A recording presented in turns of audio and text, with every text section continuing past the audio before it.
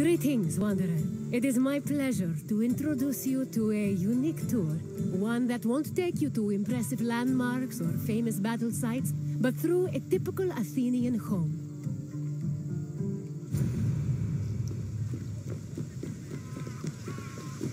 The house, or oikos, was a residence for Greek families and their slaves.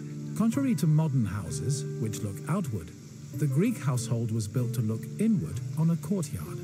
The courtyard was the house's central fixture. It was the building's main source of daylight and also the location of religious altars dedicated to worship.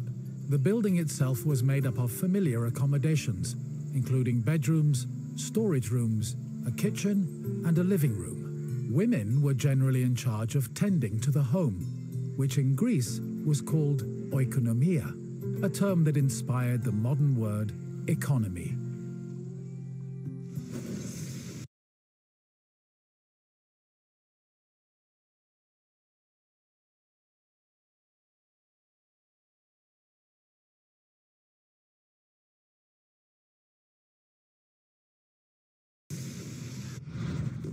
A pasta was a corridor that connected a house's courtyard to its residential section. Archaeological evidence from the city of Olynthos reveals that pastas were added to Greek home design in the 5th century BCE.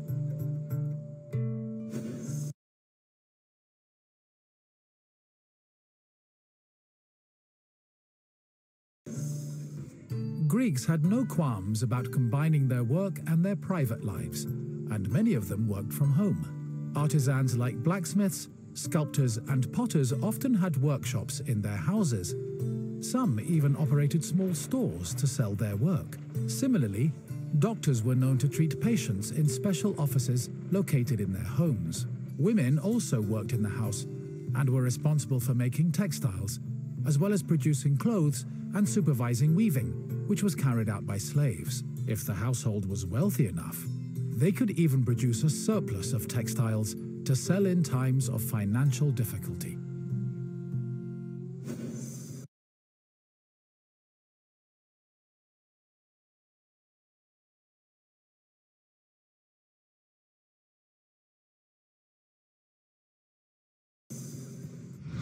The inner courtyard was the nexus of the house.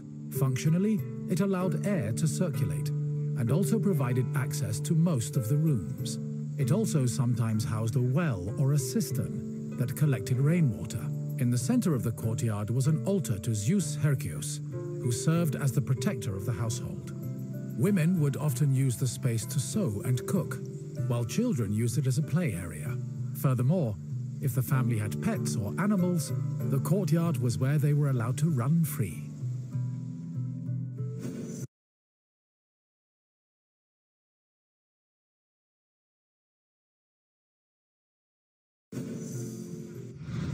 The bathroom was located in the back of the house. Much like today, it was used for cleaning and washing, although the Greeks used chamber pots instead of toilets. Most bathrooms had a luterion that could be filled with water for washing.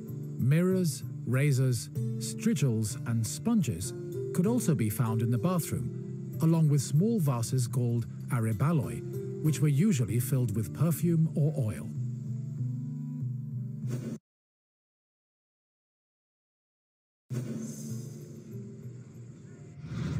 Greek homes had kitchens where the family's meals were prepared. They had mainly a grain-based diet, eating staples such as bread, porridge, or a barley cake. They had mainly a grain-based diet, eating staples such as bread, porridge, or a barley cake called maza. They also occasionally ate poultry, fish, and other seafood, as well as fruits, vegetables, goat milk and cheese, and olive oil. Food was cooked on a tripod, or sometimes in a klibanos, which was a sort of mobile oven. Other cooking implements included braziers, mortars and pestles, a spit to hold food over a fire, platters, and frying pans. The family also used the kitchen to store food in containers called pithoi.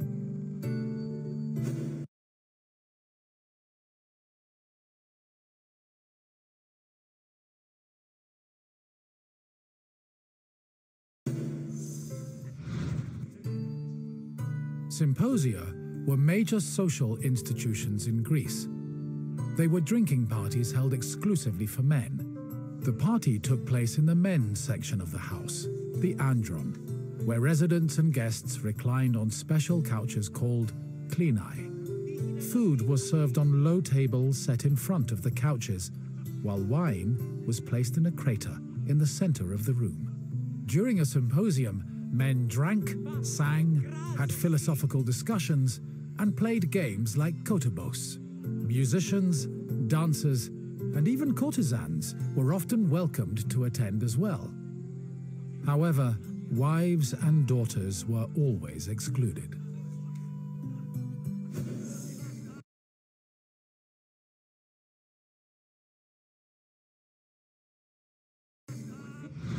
The Pyrgos, or upper stories, was the women's quarter of the house, where they could pursue their activities and observe the city without being seen themselves.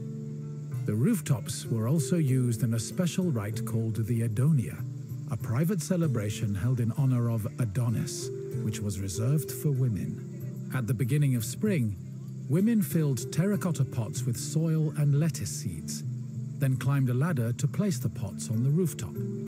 These pots served as the women's very own Gardens of Adonis.